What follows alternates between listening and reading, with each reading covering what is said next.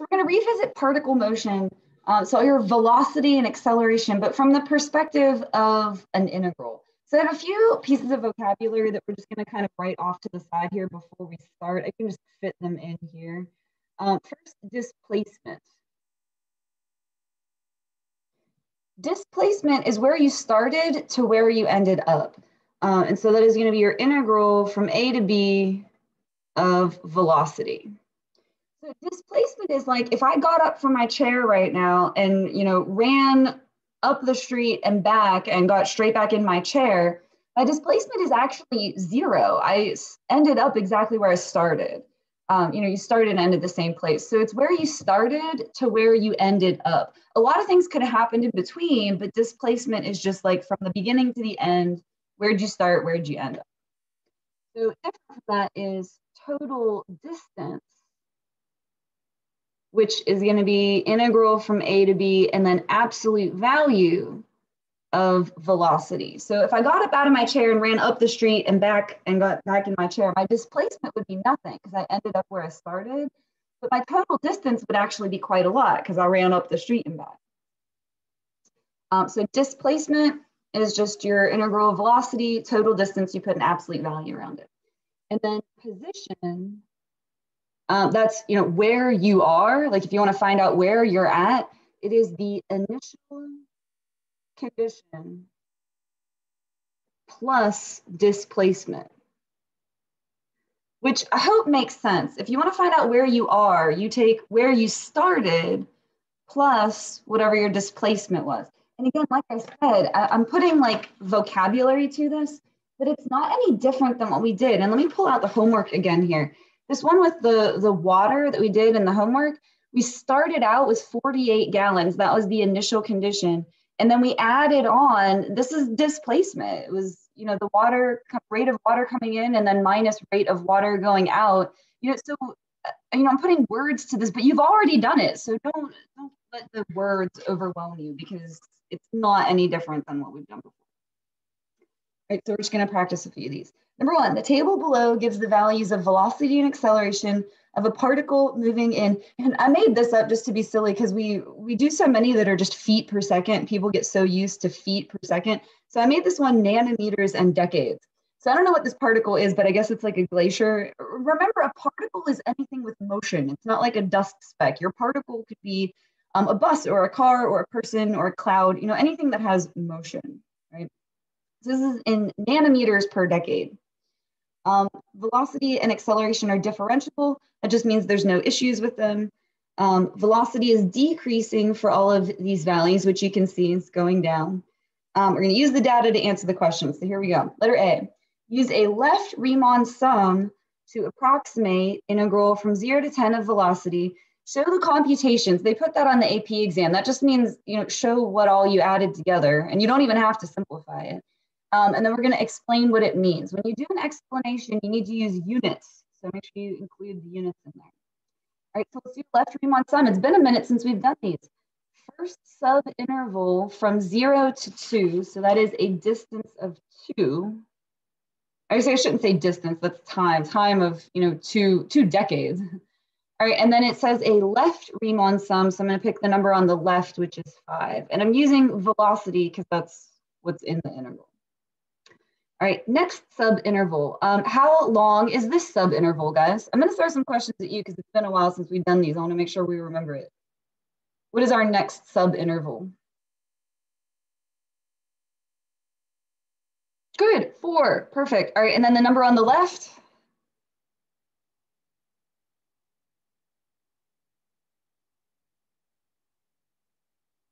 Well, I'm getting 2s and 3s. You want this to be velocity. Velocity is what's in the integral.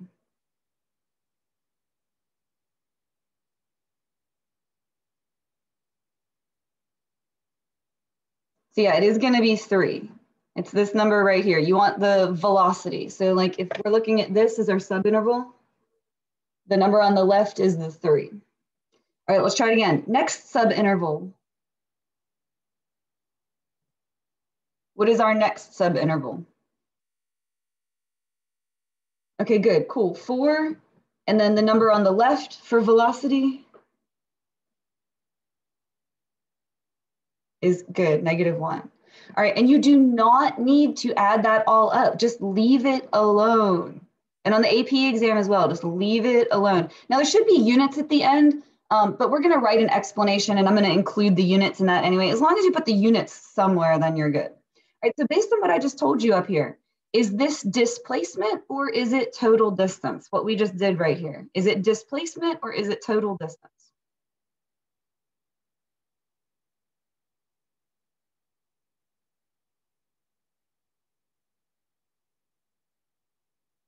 And good, it is displacement. There's not an absolute value on it. So this is displacement in nanometers from 0 to 10, those are our boundaries, decades. And that's how you have to say that. You have to mention the nanometers and the decades. You have to mention all the units. It's displacement in nanometers from 0 to 10 decades. You have to mention from when to when, or they will not give you credit for it. All right, letter B. Is that approximation that we just found greater than or less than? So is this an overestimate or an underestimate of the actual value? Explain your reasoning. All right, we've done this before too. Velocity is decreasing. Remember I said just put your pencil on your paper like this? Look, it's something that is decreasing and we did a left sum. So hey guys, is it over or is it under? If the function is decreasing and we take the left side, is it gonna be over or is it gonna be under? Good, nice job guys, over. All right, because that's the side that's higher up. So overestimate, because velocity is decreasing and this is a left sum. And again, let's review. We've done that before. All right, letter C, approximate the value of, okay, now this one has an absolute value. That means any number up there that's negative, we're gonna treat it like it's positive, right? And this one says trapezoidal approximation. And we're gonna have to do all of the trapezoids separately because the subintervals are not all the same length. Let me zoom out a little bit here so you can see the chart and what I'm writing at the same time. All right, so first trapezoid, 1/2 times the height, that's the length of the subinterval. So 0 to 2 is 2. And then you add the bases together. So 5 plus 3. So that's the first one. All right, and then the second one, 1/2, and then from 2 to 6 is 4. And then we're gonna add the bases together. Now again, it's absolute value. So I'm gonna treat this one like a positive one. That negative one, I'm gonna treat it like a positive one. So 3 plus 1. All right, and then the last one, 1/2 times from 6 to 10 is 4. And then add the bases together. Again, treat them both like they're positive. So 1 plus 8. And again, there should be units at the end of that, but I'm gonna put the units in the explanation. So as long as you put them somewhere, it's good. And it's gonna be almost the exact same sentence that we just did here. What is the only difference? Because it is gonna be this sentence over again, just with one change. What's the one thing I'm gonna change about that statement? And yeah, good. It just, instead of displacement, it's going to be total distance because of the absolute value. So this is total distance in nanometers from 0 to 10 decades.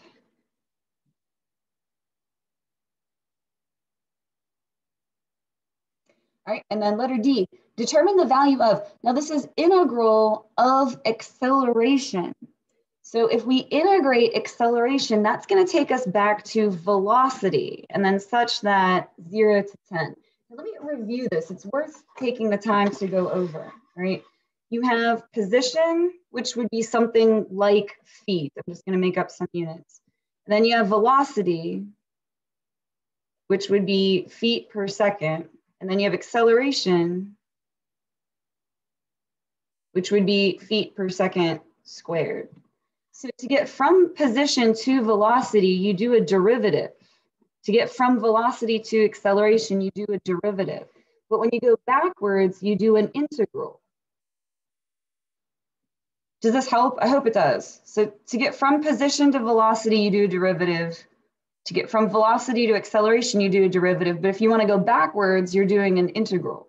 So this was integral of acceleration that takes us back to velocity, and it's such that 0 to 10. So upper boundary minus lower boundary. We're going to do v of 10 minus v of 0. And I'm just going to get those values from the table. So velocity at 10 is -8. And then velocity at 0 is 5. So we're going to have -8 minus 5.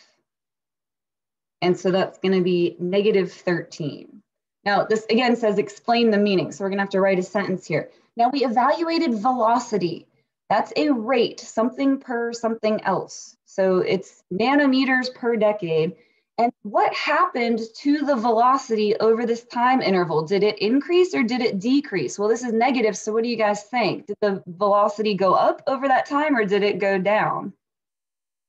Yeah, good. It decreased. The velocity was 5. Then it went down to -8. So not only is this thing moving at a glacial pace, nanometers per decade, it's also slowing down, right? So here's your explanation. The velocity decreased 13 nanometers per decade from 0 to 10 decades. Now notice I didn't put a negative there because I said decrease. The decrease takes care of the fact that it's negative. Yeah, even glaciers move like a tiny little bit. Yeah, well, I just made up different units. We just do so much with feet per second and people get locked into that feet per second. I was like, I want to make up a problem that has like something that's not feet per second. So I did it just to be silly, right? The velocity decreased 13 nanometers per decade from 0 to 10 decades. All right, so other side. Now this one, instead of a table, we're given a graph. So we're gonna need to find all the areas of these shapes. See how slow that is? Yeah, don't think about it too hard. I just changed the units so we could do something different because when you do so many problems that are feet per second, and then if it changes, people don't even read the question. They'll just put feet per second. And I just wanted my students not to get locked into that. Like make sure you actually read the question because it might not always be feet per second. Right, so this is the graph showing velocity of a particle moving from 0 to 11. Now this one doesn't even actually have units because all we have is this graph. So if there aren't units, don't make them up. Just don't put anything. Right, so let's find the areas of these shapes. Here we have a semicircle. That's 1/2 pi r squared. And the radius of that is 2. So that is going to be worth 2 pi. And then I have this triangle. So 1/2 base times height. Let's see, the base is 1, 2, 3, 4, 5, 6. And then the height is also 6. So that is going to be 18, but it is below sea level, so negative. So -18. And then I've got this last little triangle here. Again, 1/2 base times height. And so that's 3/2, which would be 1.5. We have all our areas, we're ready to go. Letter A, find the total distance traveled by the particle from 0 to 11. So that is going to be integral 0 to 11 absolute value of velocity. So total distance means we want to absolute value that. So we're going to add together all of these areas, but we're going to treat them like they're all positive. So we're just going to treat them like they are all positive. So it'll be 2 pi plus, and then pretend this is a positive 18 plus 1.5. So that would be plus 19.5.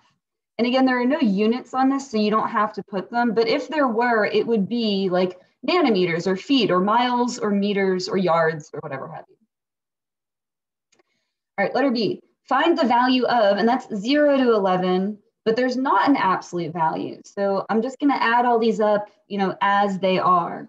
So it would be 2 pi and then -18 plus positive 1.5. So it would be minus 16.5. And then we're going to explain what that means in the context of the problem. Now, there's no units, so there's actually not very much context. But this would be displacement from 0 to 11. And again, if there were units, it would be displacement in yards or whatever from 0 to 11 seconds or minutes. You know, this would be your distance unit, and then the 0 to 11 would be your time unit, if they were on there. All right, let's see. If the initial position of the particle is x of 0 equals 2, so you have the time starting at 0 and the position starting at 2, then find the position at time 11. So you would take your initial condition, just 2, plus the displacement from 0 to 11. Now be careful, because they don't always start this at 0. It could have been somewhere else, and then you would start your accumulation. Like what if they said 4? Then you would start your accumulation at 4. So you just be careful. It's not always 0. You just have to go with whatever's written there. All right, so this is going to be 2 plus, and then we found the displacement right here. So 2 pi minus 16.5. And so that would be 2 pi minus 14.5.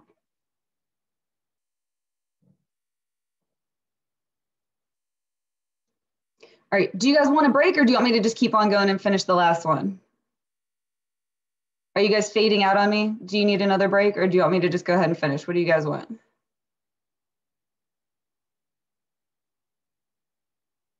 We'll just finish up. Okay. Yeah, the notes aren't long today, so we'll finish and then we can be done early. That'll be good. All right, you are going to need your calculator for this, and please button push along with me, because there's one almost exactly like this on your test.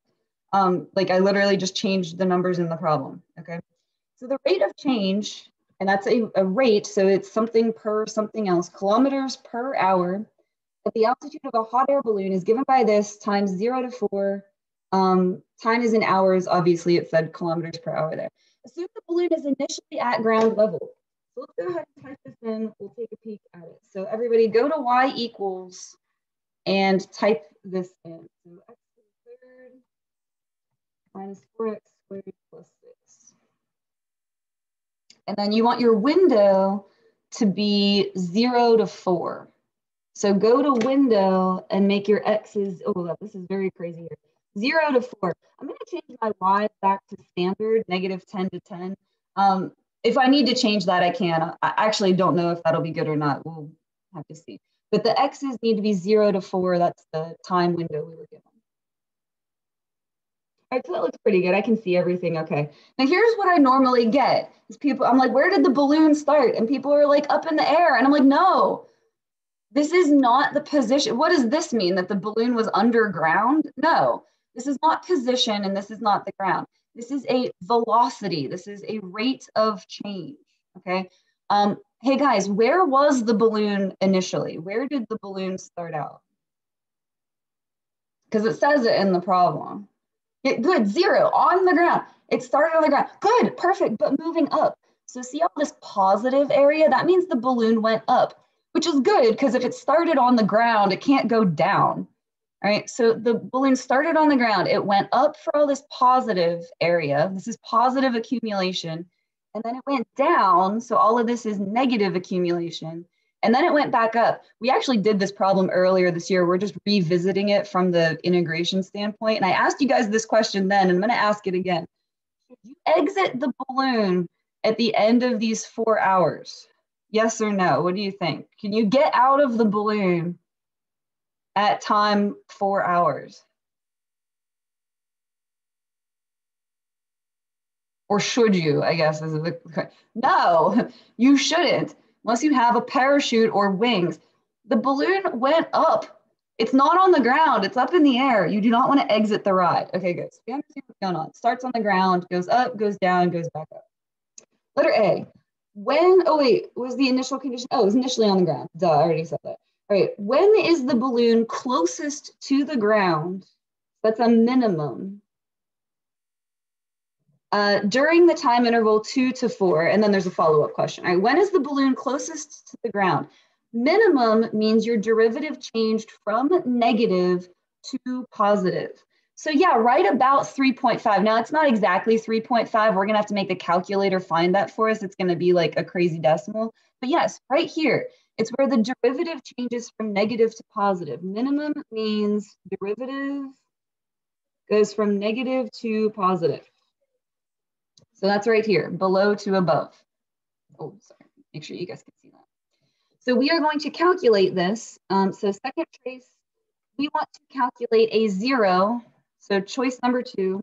Now I'm going to ask you left bound, right bound guess.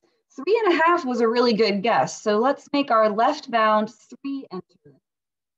I just type them manually. I don't like moving the cursor. I think that's annoying. Right bound, I'm going to do 4 enter. And then guess, I'm going to do 3.5 enter. And it will come up. It's right here, 3.514. Make sure you do 3 decimal points. 3.514 hours.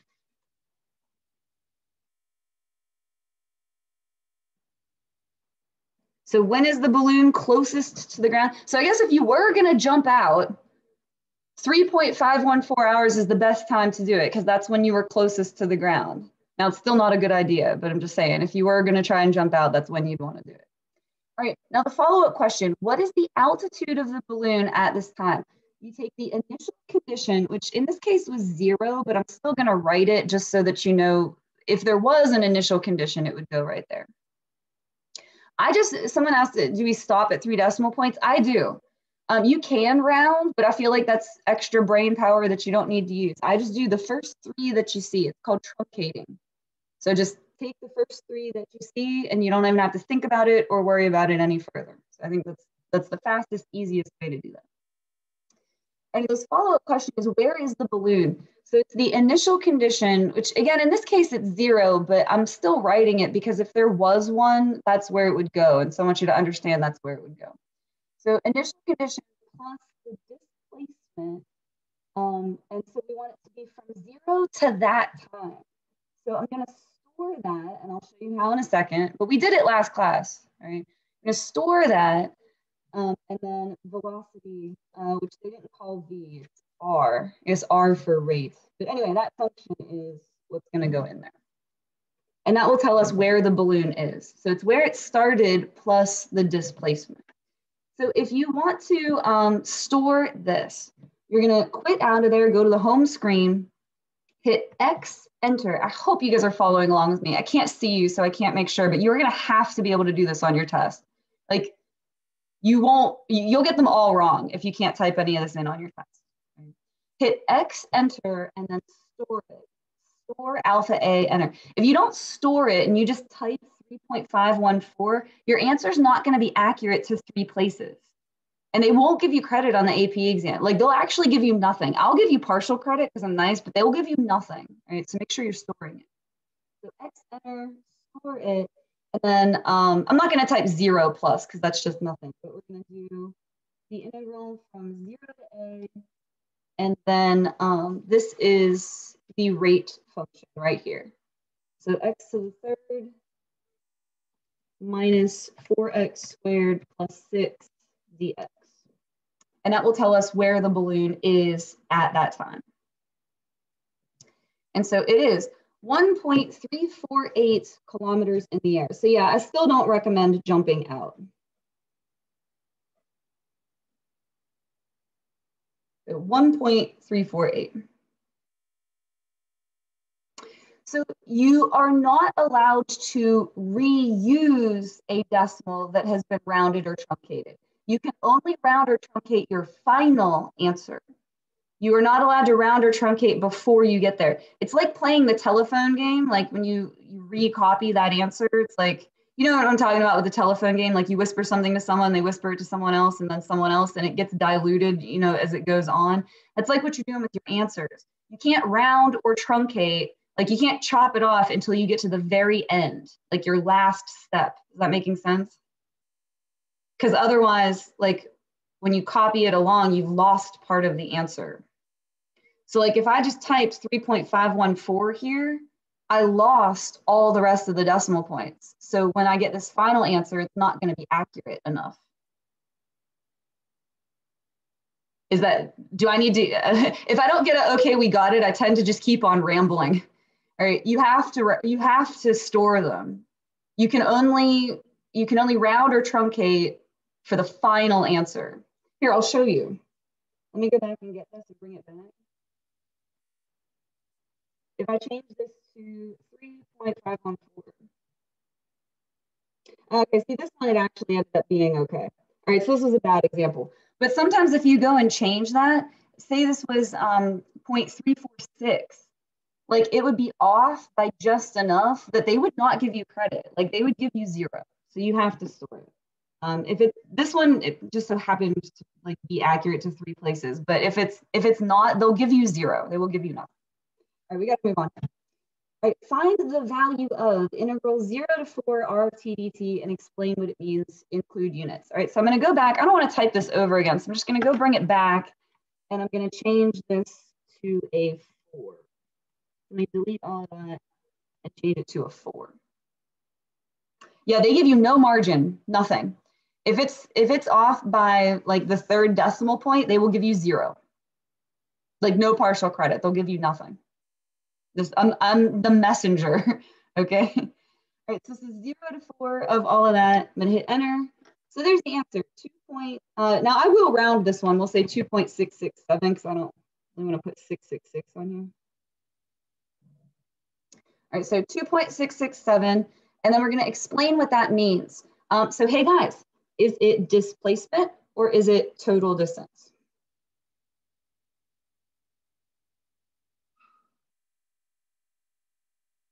Good, displacement. There's not an absolute value. Good, nice job, perfect. All right, so this is displacement in kilometers from 0 to 4 hours. You could also say something like, if you want to be like a little bit more, if you're more of like an English person than a math person and you want to like write a story, you could say the balloon went up 2.66 kilometers from 0 to 4 hours. Its displacement. So it started out lower and then it ended up 2.667 kilometers higher. Oh, don't worry about spelling. I'm like the worst speller in the world, so no worries. All right, now this is the same thing, but we want to do absolute value. Unfortunately, you cannot just go back up and bring this back and do the absolute value. You can't like shimmy an absolute value in there. So we're going to have to start all over. So it is integral 0 to 4. Now your absolute value is in your math menu. So you would hit math and then go over to numbers. It's up there at the top. So math, numbers, and then abs for absolute value. I think there's another way you can get it. I think through the catalog. I've just always done it that way. But however you want to get your absolute value. And then we're going to type the function in again. Now this one sometimes takes a minute. If you hit enter here, when you do the absolute value, sometimes it has to think about it for a little bit. Don't hit any buttons while it's doing that. You don't want to mess it up. It's just, you're asking it to work really hard. I got a bigger number than I did for this one. Does that make sense? Like, why is this result bigger than the result I got in part B?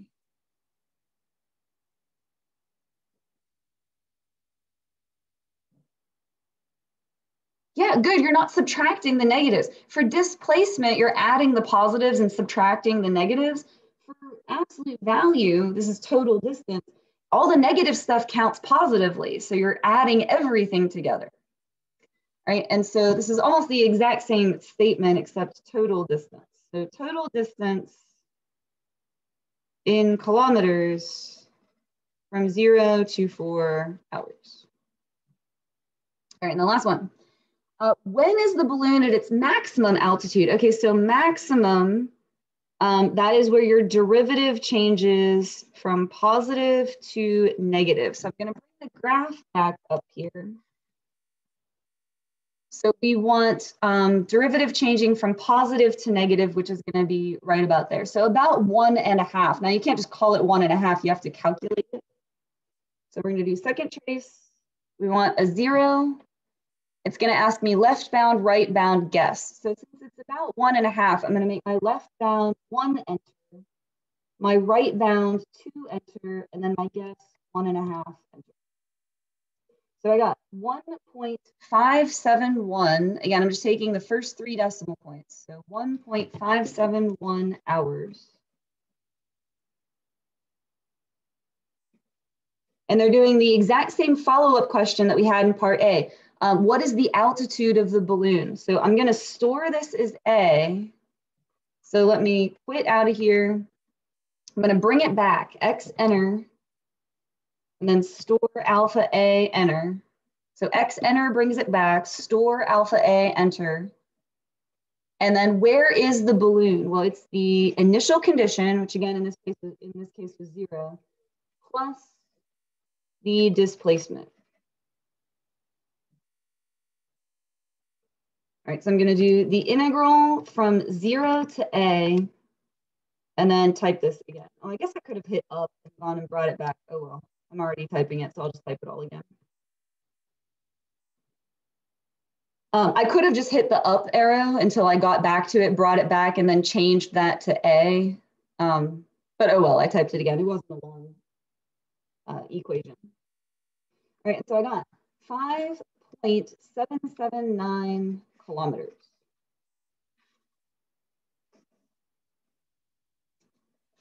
That is its maximum altitude during that time interval.